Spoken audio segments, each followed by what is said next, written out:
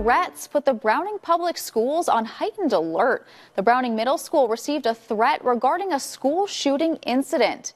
The threat stated that people would be shot on September 26th. It even went on to name students and staff who may be targeted. Browning School Superintendent says Blackfeet Law Enforcement Services was contacted immediately, and school officials are working with law enforcement to assess and address the source and credibility of the threat.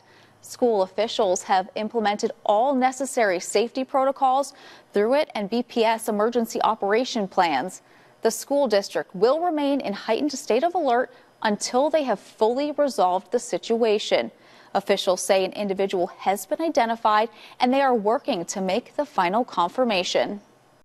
We have some rain headed our way. Let's send it over to Chief Meteorologist Ryan Dennis now for a first check of our forecast. Ryan. Yeah, that's right. Rain is on the way. As we've gone through this afternoon and this evening, showers and thunderstorms have become more widespread, especially within central and western Montana. We are seeing some of that precipitation right now in the central part of north central Montana. There have been a few thunderstorms that have been working their way through Fergus County, as well as along portions of the Rocky Mountain front.